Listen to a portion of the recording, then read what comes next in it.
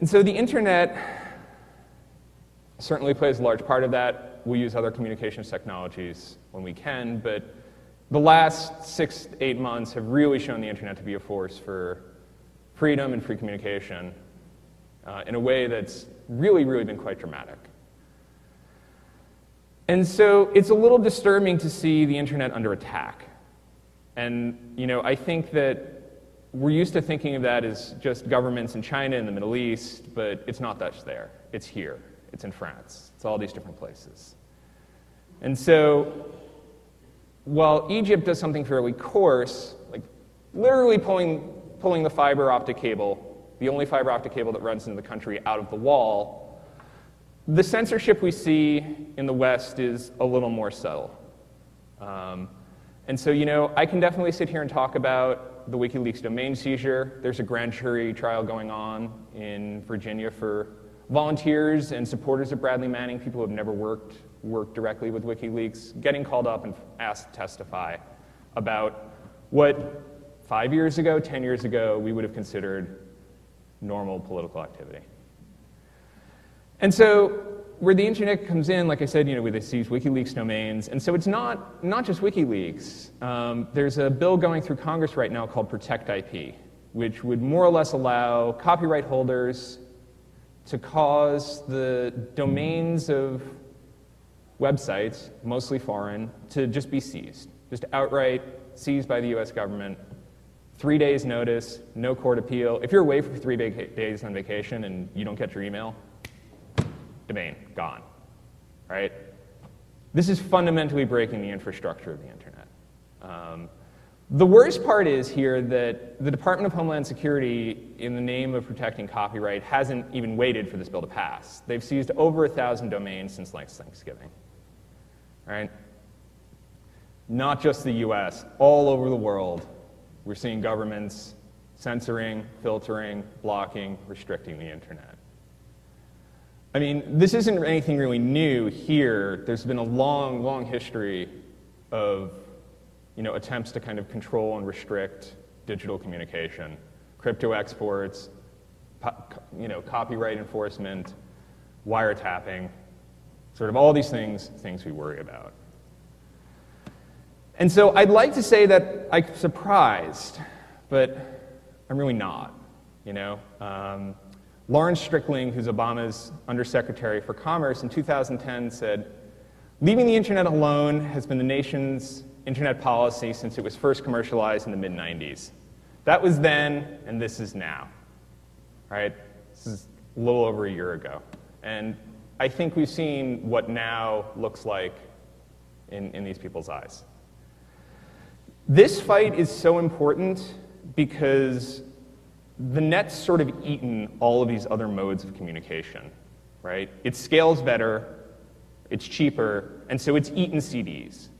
It's eaten television, it's eaten books, right? It's largely eaten newspapers. It's really hard to imagine something that comes after this. I don't want to be all the end of history here, but even with radical, crazy technology like brain implants, whatever. The internet, it's already in space, right? There's already the internet on the ISS, in the space station. And so all of that content, all of those basic systems, right, TCP/IP, the domain name system, these are the foundations for the communication medium of the future. And so if we look at the past, these kind of new communication technologies have always been a threat to people and institutions in power. Governments and kind of corporations, large businesses have responded to this with repression and restriction. The internet is young, it's early. Like, we forget it's only 15 years old since most of us really had access. And so if you look at some of these other technologies, the printing press, amateur radio, it took anywhere from 100 years to 30 years for these things to kind of really get clamped down. And so, I think that's what we're starting to see now. This fight is important. If we can't communicate, we can't organize. If we can't organize, we can't resist. If we can't resist, instead of citizens, we'll be subjects. our lives and our destinies determined by those people who have the power to control communication. And so we're starting to see some resistance. I think this is what Anonymous is about, right? Like I said, I do some work with Anonymous. I don't hack things, but I hang out. I hang out, I write some propaganda, I see where there are kind of opportunities for, me to contribute. And so I think what Anonymous is doing is sort of pushing back against what we perceive to be kind of the loss of this ability to communicate. And so how we get from, people protesting both for Scientology and, against Scientology and in support of WikiLeaks, that under the same group is people doing DDoS, people hacking sites, defacing sites, and now merging up with LulzSec, right? When I first gave that lightning talk 2 weeks ago, nobody had heard of LulzSec. It is amazing to me how quickly things are moving here.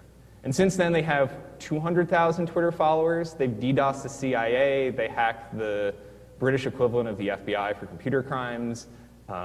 They took down magnets.com because they couldn't get an answer as to how magnets worked. And so, this is now merged into a movement called anti-sec. And so anti-sec is basically the Lulz security guys and Anonymous have more or less declared info war on all governments. They're going to DDoS sites, they're going to hack sites, they're going to leak things. This is crazy. What's happened here? I mean, in just the last 6 months, like what has gone on? That sort of, we're now seeing the internet on one side in the form of Egypt and LulzSec and Anonymous and telecomics, and governments on the other. I mean, just to have thought of that 2 years ago would have been almost inconceivable. And so, I mean, I think that's because the internet facilitates certain things. It makes, the internet didn't cause the protests in Egypt. It hasn't caused the protests in the Middle East, but it is certainly facilitating them, and it's making them possible.